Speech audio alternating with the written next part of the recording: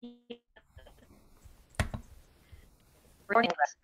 back for another episode of For the Love of Health, where I get the amazing opportunity to connect with health practitioners and hear their stories, and then come back to you guys, and we get to hear and pick up things about how people are doing what they're doing and how they got to where they are in their businesses. I'm here with Tammy Cho today, and Tammy is based in Canada. And we are going to shift into talking about her work today. Welcome, Tammy. Thanks for being here. Thanks. Appreciate you having me, Laura. Awesome. So why don't you tell us like how long you've been doing Path to the Heart and your type of work? Sure. I've been in this for about 3 to 4 years now. I was previously working in sort of the healing industry as a registered nurse for 20 years.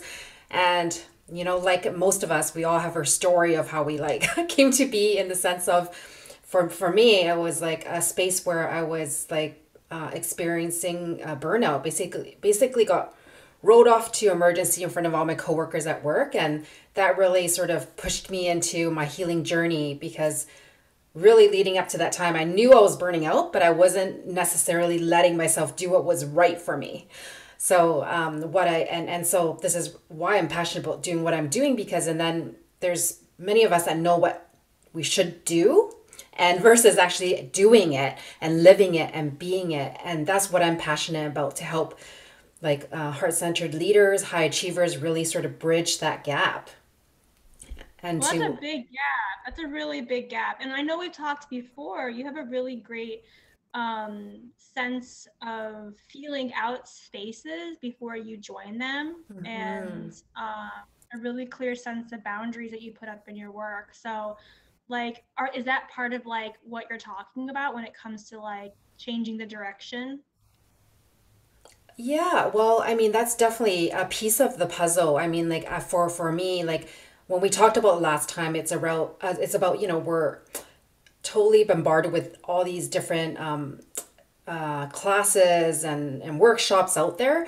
And it's really easy to sort of keep on sort of flowing with what, oh, that looks interesting, the next sort of squirrel or diamond. And what I have noticed within myself is really the deeper connection I have with myself, my intuition, and connection with my own energy and my body all helps me now know what's right for me versus just going with everything being pulled in these different directions. And I talk about that as in online space, but that happens in our everyday personal life too, right? It's not like happens in one area and not the other, generally speaking. And so yeah, like did I answer your question there? Yeah, no, totally. I mean, it's like even now as we sit here, I mean, our last call was only like 2 weeks ago, right? And I mean, like just trying to remember those kinds of details and drawing a person, I think it becomes really, really hard now to like even like pull into the moment and draw a map of how we connected in the first place. Um, does that resonate with you? I mean, how does that feel? Yeah, you mean drawing a map within ourselves to sort of understand ourselves, or I just want to get some clarity on that, Laura. Yeah, it's just like drawing a map of like how we, what connections do we go with? What things do we see through? And, how do we know we're in the right place? Yeah, and so well, that it's a big question, but that's okay. Like I'll dive into it, with whatever feels right now. So for myself, I started as a health practitioner, and now I'm more sort of a coach and healer. But well, why I bring that up is that I started off helping people with the body level, at the doing face and body analysis, and obviously as a nurse, I've worked with the body for a long time, and now I've used it now as my body is the instrument, is my gauge that allows me to understand if there's things within myself that are in alignment versus not in alignment. And that's really just our portal. Our body is really portal to more information, because just how our eyes look like, the distance between our eyes, our eyebrows, all these things like actually speak about our it's the embodiment of our thoughts and emotions that have stemmed underneath. And so I help people sort of guide themselves deeper through their own body so that they can connect to that emotional piece, because really our body is a representation of our emotional history, expression of our soul purpose. And it also, I'm sure some of our audience knows that all around us is our electromagnetic field. And some people call it the aura. And so it's depending how you look at it, right? Our body is the instrument and there's so many layers.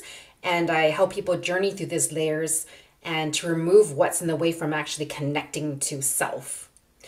Does that I feel like I have so much to talk about this that I just want to make sure I'm not going too out there. So just let me know, just ground me and make sure I'm answering what you want to hear.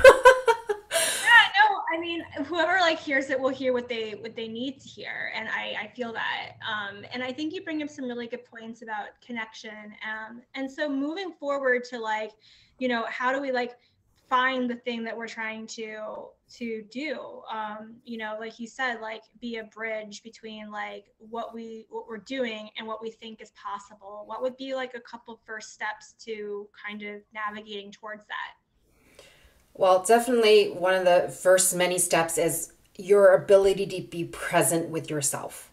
I mean, we hear about this all the time, and it's knowing it and actually doing it. And when you're in that space, when you ask yourself what you want, it's really about like what is coming up. Are you able to allow yourself to dream? Are you able to connect to your desires?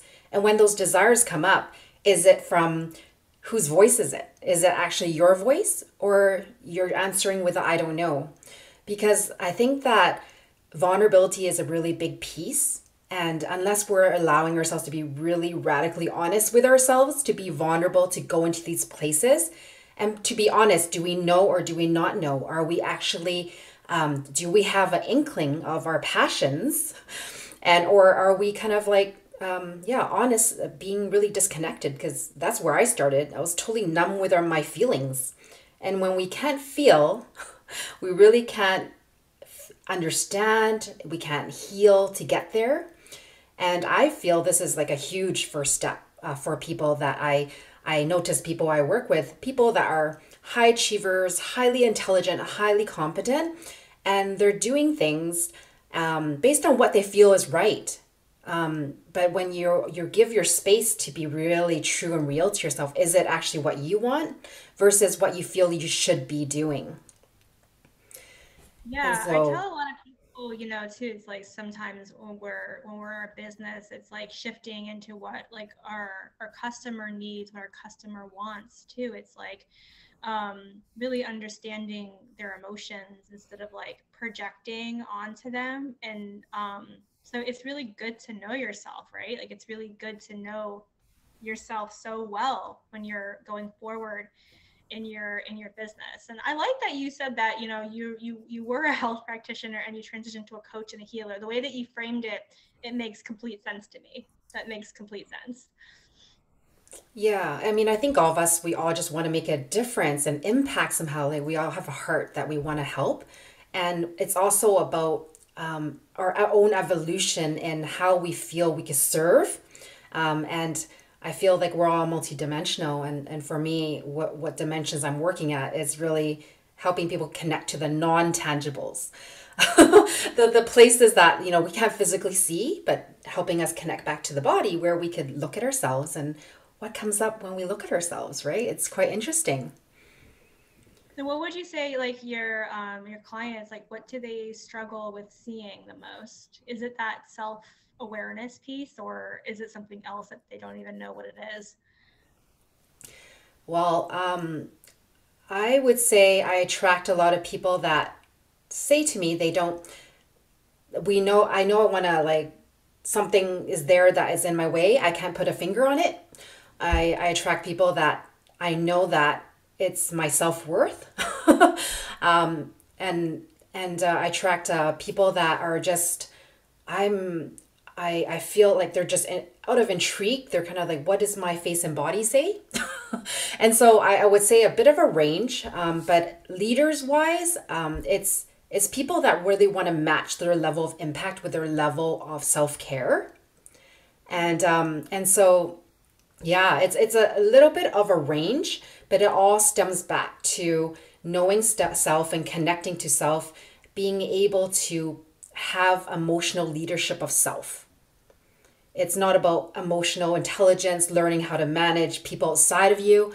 If you don't do your work, it's really hard to be with people in this way and understand the workings, and be able to support our clients, really. Yeah, and what kind of results are they having? What have they been telling you?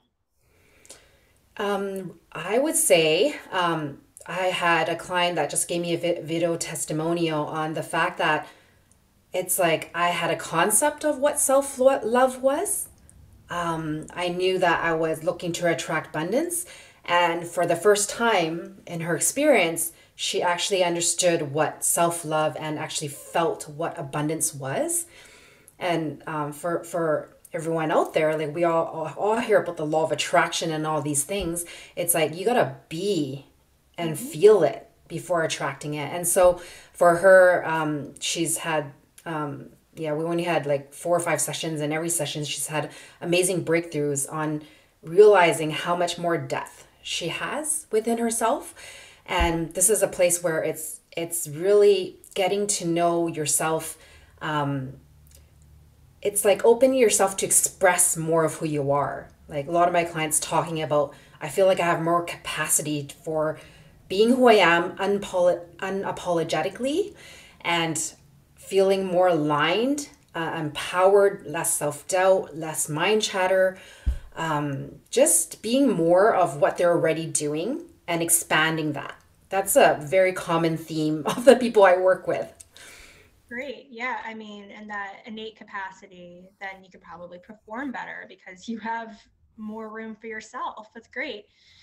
But yeah, like it sounds like that's a really clear result, and it can definitely enhance so many qualities, so many things going on in their productivity and their career, their life.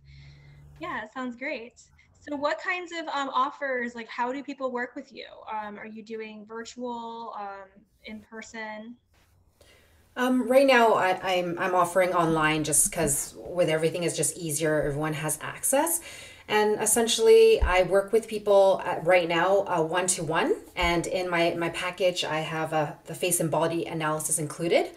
And that's sort of what I noticed is that I used to have a weekend program, and I just found way more transformation into one to one, which is what the energy of what I bring. So that is what I'm offering right now. I also offer the face analysis and the breakthrough session together that I offer to people for people that just sort of want to have that sneak preview. And it also is a great way for me and my client to know if it's a good fit for us. Because honestly, not everyone is willing to go deeper. It's scary, right? It's you got to be open and willing for energy to come in to support us. And so, yeah, those are my two main offerings I'm going to be doing. I'm not going to be doing, but I am offering. And that, yeah, it's not, you brought up some good points earlier too about like those like keywords that we hear thrown out a lot in the health and coaching and practitioner industry. Keywords like the law of attraction, um, imposter syndrome, and all these things that we're like we think we understand on the surface what they mean, but it's like a whole other thing. We're really tapping into them and doing the work to uncover the roots of those things. So I really think that you colored that a really nice way, and it's great that you have offers that people can kind of jump into and move and learn more about when it comes to you and your work. So what kinds of goals do you have in the next like immediate like 3 to 6 months with your business? My goals. Really, I am just solidifying my foundation on creating my business based on self love for myself and others. I know that sounds very, yeah, like, because I feel like this is what I'm offering and bringing, and this is me fully living it. I want to be in full congruency and alignment with what I'm teaching. And that means balancing my business, who I need, what I need, and also my family's needs. And that's a huge goal for me. That's what came up when I was connecting to my heart. And obviously from that, and well, I want to answer this, but I also feel like it's really important to highlight one other aspect here. I talk about the self love, self connection as this thing for getting out there and connecting with self, being authentic and in alignment. However, really, really important piece that people potentially will miss is that it's the root of everything. So if you're not giving yourself what you need, you're essentially at some level self-sabotaging and pushing your whatever you're trying to achieve out. And so this is a very, very important piece of it. It's not only about like just like results of alignment, authenticity, and deeper love, but it's actually the basis, the root of everything in life. Like it will transform everything in your life. And so yeah, I just wanted to make that distinction on go doing it for a result in life versus doing it at a state of beingness and actually allowing yourself to receive whatever you say you want. Right. So yeah. Right. And that is a great result that, that you have that ability to be present and to be able to give yourself the things that you need by being aware of what those things are. So, yeah, that's like an ultimate result. But like you said, one of your non-negotiables for someone to be able to work with you and to be able to get the most out of it is that they are willing to do the work, right? Yes. Yes, open and willing. Like it's Yeah. all about that. Like I think in Open to anything. that. Yeah. Yeah. And open to that depth, that deeper work, seeing beyond the surface level, which is great. So, you were a nurse practitioner. That's really awesome. I think nurses are some of the best people. They really do know the body so well. Yeah, like I wasn't a nurse practitioner, I was a registered nurse. And so that was a space where definitely yeah, it was definitely a leadership educator role I was in. But yeah, it's definitely gives me the foundation to work with people. Like once a healer, always a healer at some level, you know what I mean? Yeah, and this face analysis, this is like one of your ways to introduce yourself to a new client, correct? Yeah, it's one of the ways for sure, and it's in many ways. Some people will say it's very, very woo alternative. In many ways, it is, and I feel like if we're able to bring the subconscious to the conscious to be addressed, the tool is this type of tool is super powerful. Like, because I've had counselor therapists like experience the work and they're like a face reading you could achieve what I achieve in like six to seven sessions of building that rapport where you can see it all in someone's face. And when you're open and willing to go there and look and receive it, it's really powerful. So Is it like something like a traditional assessment tool, like a tongue analysis would be in traditional Chinese medicine, or some kind of mapping of the face meridians, or is something different? it's not like a traditional Chinese medicine in the tongue reading. I'm not a Chinese medical doctor. It's actually under the therapy of psychosomatic therapy. And so that is basically a study of the body, mind, heart, soul connection. And it's reading facial characteristics. And there are like, and it does have some backing definitely in Chinese medicines. Back then, they weren't allowed to take off clothes to get assessments. They had to, look at the tongue and the face and what's happening. So I would say it does point to that a bit, but it's not definitely. I don't say that I diagnose problems, health challenges. I could point people to definitely what's occurring, like mental emotional exhaustion that's happening, like things like that. Yeah, it's Yeah. patterning. It's patterning. Totally. It's patterning and like with the pulse as well. It's just patterns and learning and memorizing those patterns and indications. Yeah, it's in a more visual way. And Yeah. it's not. like for myself, part of it is actually the reading. The other part is when I just help someone journey through the left side of their face, which is our inner self world, our private self, and then the right side is the public face, what we choose to show the world. And I walk them through the experience of these sides of themselves. And yeah, it becomes quite emotional and awakening for people. I feel some people see themselves for the first time, which yeah, really, makes me feel emotional to the work that the space I could hold for people. So yeah, yeah. I mean, obviously, I'm passionate about what I do. So, No, yeah, it comes through very clearly. So how did you come by with that tool?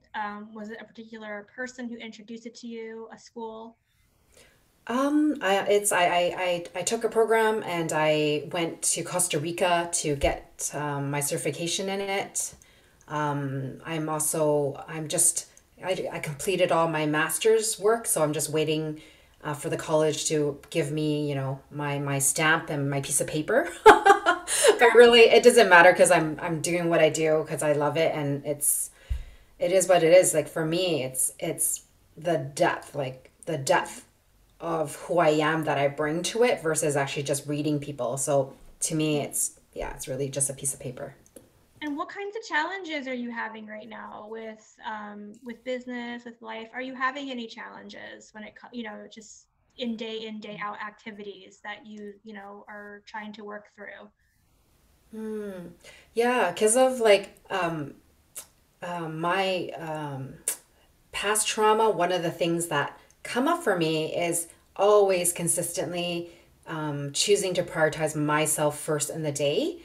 And it's funny, like I actually doing really awesome at it. And so the fact that I even need to talk about it is really interesting. And so that's a notice within myself right in the present moment is that I'm doing awesome in it. And it does come up in my awareness as something that is super important to me. And that's why I know that this is the work I'm meant to do to help leaders release self-sacrifice and to stop running away from self.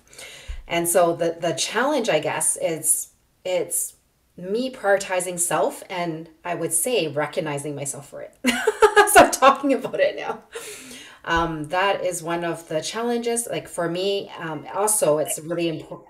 It's really important to actually stay in alignment and with who I am, and then also just allowing clients to flow and just to take embodied like inspired action on a daily basis and just staying in that trust.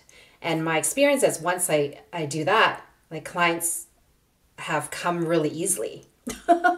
So that is just I would say a more of a maintenance thing for me right now. Just Yeah, maintain yeah. consistency, Yeah.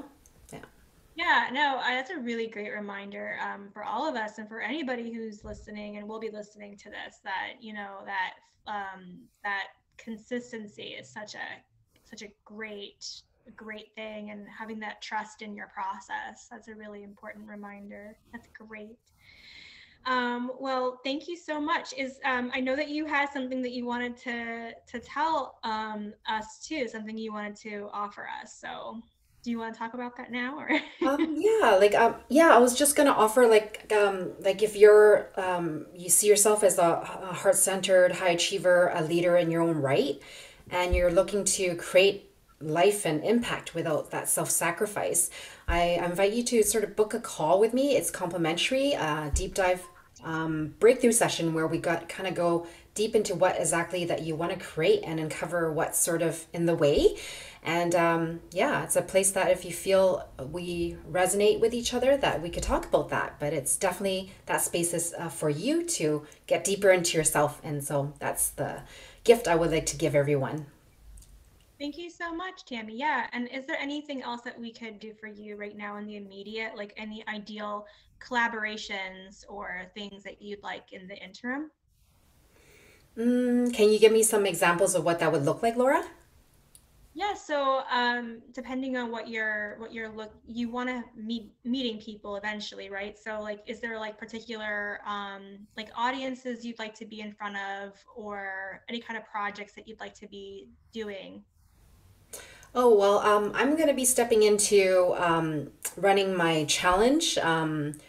I haven't really set the date yet, but what I could do is I'll send a link for, what do you call that? It's like a wait list, I guess, for, it's called Boost Your Productive Energy, Uplift Your Heart, all at the same time. And that's something I'm putting out as a way to, for people to experience that. It's easy, simple, and get to know each other, as a way to, yeah, like I work with, like I mentioned, heart-centered high achievers and leaders, like, people that are busy serving and perhaps forgetting about self, and knowing the importance of just staying in that.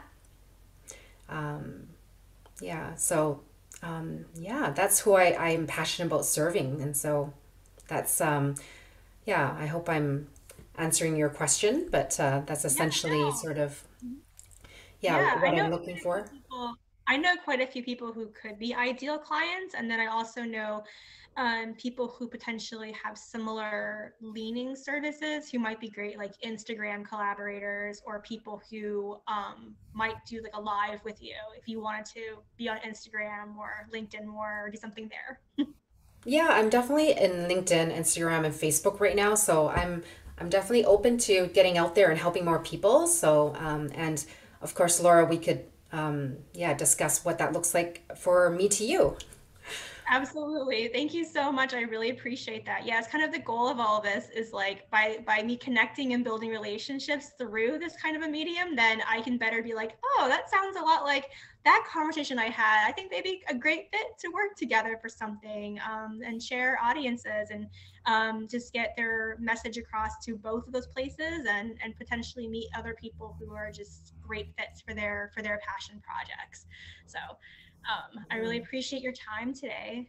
Thank you so much for being here. You're so welcome. It was like joy, Laura.